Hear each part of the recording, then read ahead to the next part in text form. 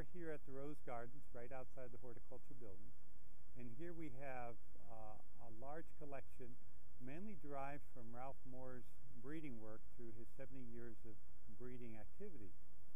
And they're here because Ralph Moore has donated his varieties as well as his unreleased selections to Texas A&M University.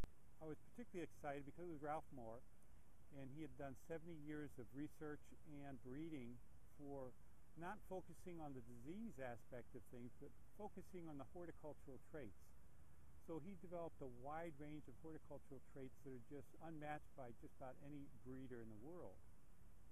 Though he's best known for his breeding in miniatures, and if you look at the about 500 varieties he released during his career, about 2/3 are miniatures. But then there's quite a few of shrubs and hybrid teas and floribundas, so there's a wide range of things he worked on. The program here began in the early 90s when Robert Basie donated his germplasm as well as established an endowment to help maintain the program. So it was a good match to the Basie germplasm, which really emphasized disease resistance and adaptation. So we have the opportunity now to combine these two diverse germplasms into one in our breeding program. What the public likes in the rose, again, it's a wide variety of flowers you see there. Different colors, different shapes. They can be used in all sorts of gardening situations.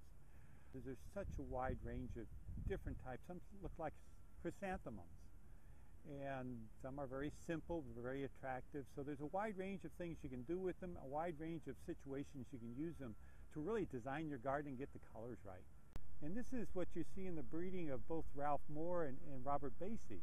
They used a multitude of different species to get all the traits they want, and some adaptation as well. And so that's what rose breeding is all about, is really trying to understand your germplasm or your different varieties and see which ones you combine to get the traits you want all together. And that's always a trick, trying to get everything in one bush.